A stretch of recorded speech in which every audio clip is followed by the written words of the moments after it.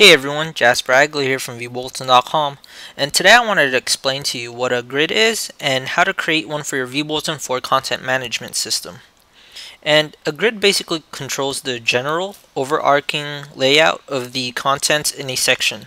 So you can change the look of a section by adding or removing elements such as columns, sidebars, headers, and footers to the grid. And so to create a grid, go to your vBulletin admin control panel, click on vBulletin CMS, and then Grid Manager.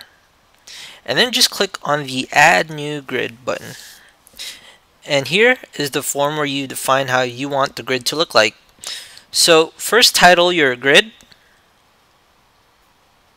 and then select if you want to have a secondary header, which appears below your header template. And then select if you want a secondary footer, which appears above your footer template. And now select if you want a sidebar. And if you chose yes, select a location for where you want the sidebar to be located, as well as the width. And then finally choose the number of columns you want in your CMS. And then afterwards, just click on Save. And congrats, you've successfully created a grid.